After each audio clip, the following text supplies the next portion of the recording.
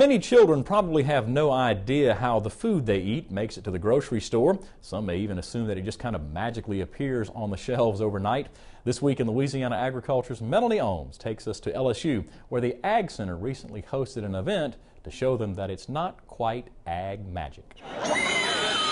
The sounds of squealing piglets and children could be heard across the LSU campus this week. For the 7th year, the LSU Ag Center is hosting its annual Ag Magic program. Thousands of kids, teachers, and parents stood in line waiting to experience the best of Louisiana agriculture. The goal of this week-long event is to teach school-age kids how Louisiana agriculture directly affects their daily lives. Ag Magic is an event for kids and adults so that they can learn where their food and fiber comes from, learn more about agriculture and the benefits that agriculture provides for Louisiana. It's an interactive experience which helps kids make the connection between agriculture, the environment, and their lives. They can learn about what kind of products that their clothes are made out of, that cotton makes their clothes, what sugar makes, what soybeans make, that soybeans make crayons. They learn the wonders of the forest and wildlife. They can pick up crawfish. They can look at alligators. They can touch vegetables. They can hold bugs. It's interactive exhibits like this one that get the kids excited about the trip.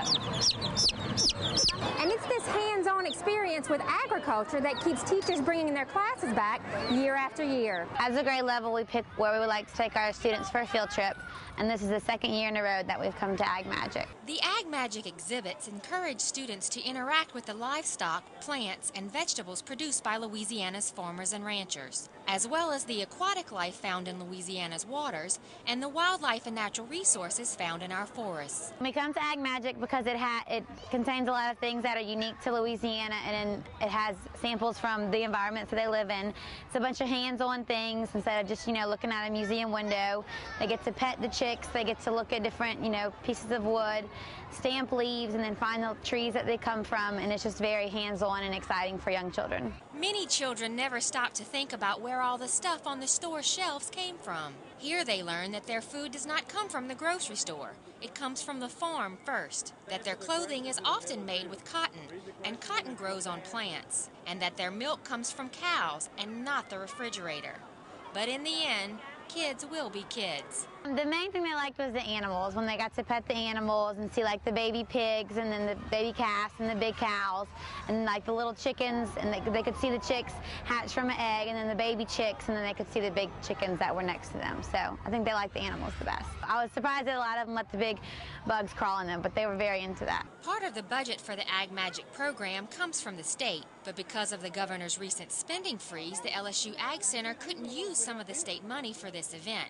Luckily, sponsors came through to keep Ag Magic going. If there are more budget cuts and we have to cut state spending, this program, if we don't get more sponsors, may be in jeopardy. And you would no longer see these children as spellbound by the magic that is Louisiana agriculture. From the LSU campus, I'm Melanie Ohms for This Week in Louisiana Agriculture.